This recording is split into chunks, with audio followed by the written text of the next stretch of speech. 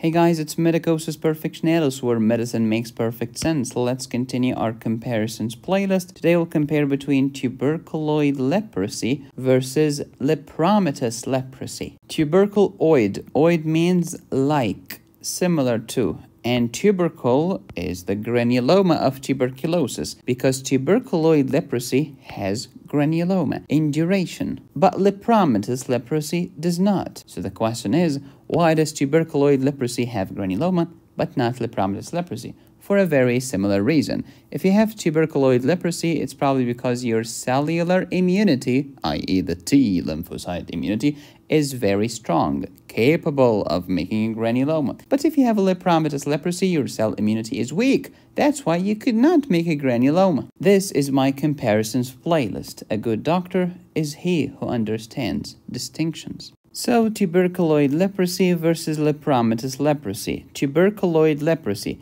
Few bacteria, but strong T-lymphocyte immunity. Since it's few bacteria, less infectious, versus lepromatous leprosy, many bacteria, more infectious. If a disease has few bacteria, and the bacterium is Mycobacterium leprae, therefore, we can call this paucibacillary Hansen disease.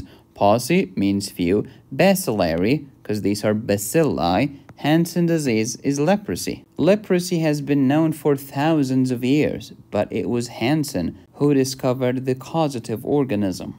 But lepromatous leprosy has many bacteria, therefore multibacillary Hansen disease. In tuberculoid leprosy, my T-cell immunity is strong, activating macrophages. They become epithelioid cells and they make a granuloma, just like the tubercle, the granuloma of tuberculosis, hence tuberculoid leprosy. But in lepromatous leprosy, your immunity is weak. You cannot make a granuloma because you could not activate your epithelioid cells. Therefore, which one do you think is diagnosed by a skin test? The answer is tuberculoid leprosy. You're looking for the induration, i.e. the granuloma, i.e. the type 4 hypersensitivity reaction caused by T lymphocytes. But how can we diagnose lepromatous leprosy? Skin test? You cannot do it because you cannot make a granuloma. How can I diagnose it then? Since it has many bacteria, just look under the microscope while using the acid-fast stain. Now let's dig deeper. Tuberculoid leprosy versus lepromatous leprosy. Lepromatous leprosy sounds redundant,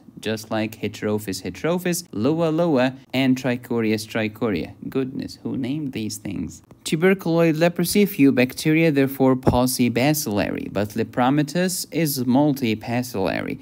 If tuberculoid has few bacteria, therefore it's less infectious. The infectivity is low. But with lepromatous leprosy, I am more likely to transmit it to someone else. The infectivity is high because we have numerous bacteria. Tuberculoid leprosy, few bacteria but strong immunity. Lepromatous, many bacteria but weak immunity. If my T-cell immunity is strong, I can activate the macrophages, the epithelioid histiocytes, and I can make a granuloma, and therefore you can diagnose it by the Lepromin skin test, which is analogous to the tuberculin skin test of tuberculosis. But in lepromatous leprosy, I could not activate the epithelioid cells, I could not make a granuloma, therefore I cannot use a skin test. How can you diagnose it then? Many bacteria, look under the microscope using an acid-fast stain. It's an acid-fast bacillus known as Mycobacterium leprae. Now let's talk about the disease leprosy, tuberculoid leprosy, few erythematous or hypopigmented plaques, red or pale skin lesions, versus lepromatous leprosy, many, not few, many bacteria, many skin lesions. They could be plaques or macules. Tuberculoid leprosy will damage your peripheral nerves, causing complete sensory loss. But with lepromatous leprosy, it is patchy sensory loss. That's a big difference. Moreover, since tuberculoid has gazillion activated macrophages and granulomas, your nerves will be enlarged to the naked eye.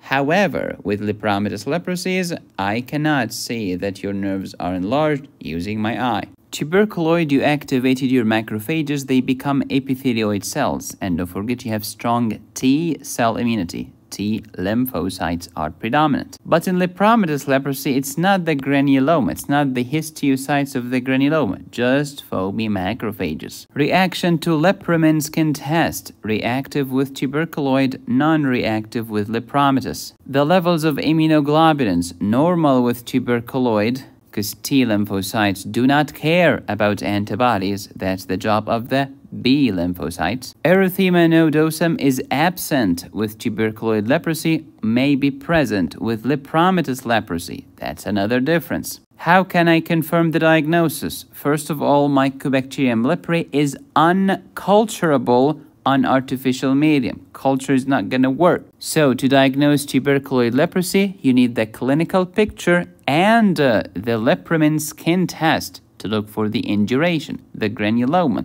But since there is no granuloma with lepromatous leprosy, we can take advantage of the fact that there are many bacteria and look under the microscope. Which one do you think is more severe? Oh, of course, the one that has many bacteria yet weaker immunity. Thank you. Therefore, it needs a combo. It needs an extra medication called clofazimine. So to treat tuberculoid leprosy, rifampin and dapsone together with lepromatous leprosy, rifampin and dapsone and clofazimine.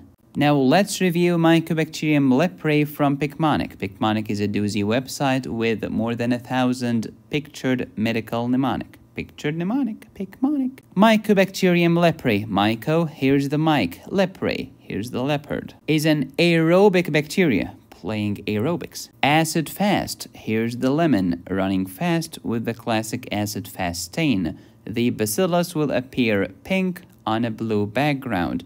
Do not be confused and say, oh, it's a pink bacillus, therefore gram-negative. Shut up. Mycobacterium leprae is gram-positive, at least anatomically. In the lab, it does not stain well with gram. That's why we need the acid-fast stain. Mycobacterium leprae likes cool temperatures. Two types of leprosy: the tuberculoid leprosy with the granuloma, granuloma, and lepromatous leprosy with no granuloma. How can we treat tuberculoid leprosy? You'll need rifampin, the referee, dapsone, diaperson. But if you want to treat lepromatous leprosy, you will need rifampin plus dapsone plus clofazimine, the clover faz. If you want to learn more about antibacterials, antivirals, antifungals, and antiparasitic medications, download my antibiotics course at medicosisperfectionalis.com. Thank you for watching. Please subscribe, hit the bell, and click on the join button. You can support me here or here. Go to my website to download my courses. Be safe, stay happy, study hard. This is Medicosis Perfectionalis, where medicine makes perfect sense.